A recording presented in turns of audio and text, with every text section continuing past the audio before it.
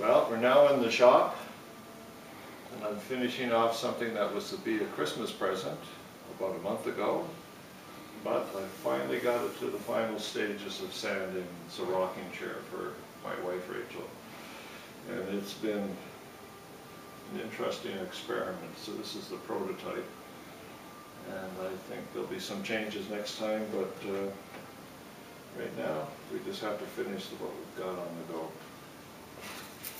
So as I'm saying right now, I'm just into the final stages of sanding. It's got to go through about 5 or 6 more stages till I get to the point where I can steel wool it and then oil it. And that'll be the exciting moment when it's coming together and all oiled, ready for my best customer.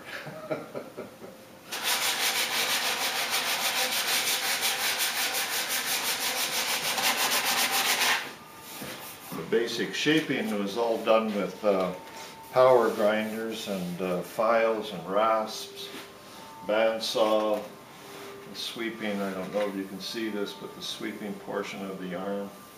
I mean, these arms started off as massive blocks of wood, and they've just been shaped down to this angle here. It's very, very comfortable shape. But the very tedious part of sanding it is still ahead. So, without further ado,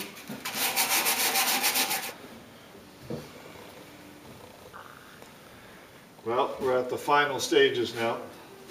This is the first coat of oil on it, and from what it looked like before the oil went on, boy, the wood really pops out now, especially up here at the crest rail.